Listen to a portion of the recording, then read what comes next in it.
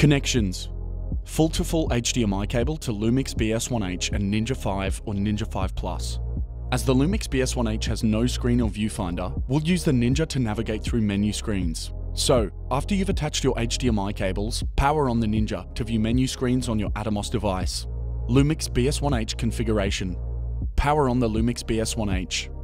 Press menu and scroll to the second tab. This is the video menu. Navigate to image quality 1 menu and set exposure mode to manual.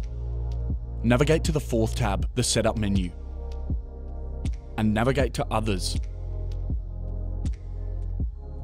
Set system frequency to NTSC or PAL, depending on your region. For this example, we're setting the camera up for 5.9K P30 recording, so we'll have to choose NTSC.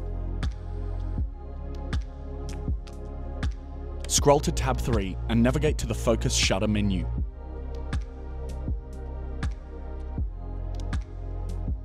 Turn focus ring off. Turn AF mode off.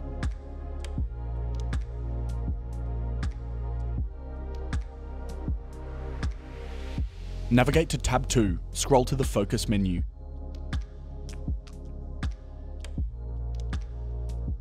Turn focus peaking off. In the video menu, scroll to the image format 1 menu, scroll to rec file format and set to MOV. Scroll to timecode and turn HDMI timecode output to on. For timecode triggering to work, the BS1H must be set to record run and not be in free run. You can now trigger your Ninja to record from the BS1H. This will only work if you have an SD card inserted in your BS1H and an SSD inserted into your Ninja. If the BS1H is outputting menu screens to the Ninja 5, these will be recorded onto your footage. You'll also need to see menu screens to navigate your settings, although we don't usually want to bake these menus and information displays onto our footage.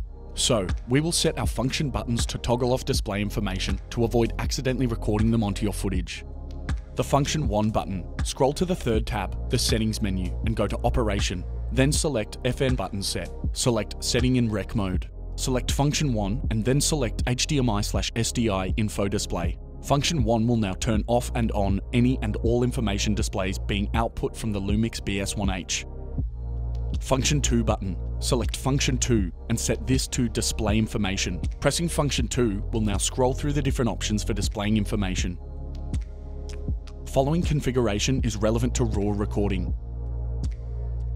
Note: when the Lumix BS1H outputs RAW data over HDMI, it does not output menu screens or overlay information over HDMI simultaneously. So we recommend setting the function 3 button as a HDMI RAW data output toggle. To do this, select HDMI RAW data output from the image format in menu 1.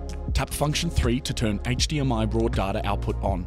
Sending a RAW signal to the Ninja 5 or 5 Plus will trigger a RAW signal detected message on the screen. Tap OK and an activation page will appear. Scan your QR code and follow the prompts at atomos.com/activation to activate ProRes RAW on your Ninja 5 or Ninja 5 Plus. Tap the function 3 button again to turn HDMI RAW data output off, so we can continue configuring the rest of the menus needed to output 5.9K P30 from the Lumix BS1H. Note: a not RAW input message will appear on your Ninja 5 or 5 Plus when the codec is set to ProRes RAW but the device is not receiving a RAW signal. This message will disappear when HDMI RAW data output is turned back on. But for configuring menus, we have this off, so the message will be present. Output 5.9K P30 from the Lumix BS1H. Press menu and scroll to the video menu. Navigate to image format 1.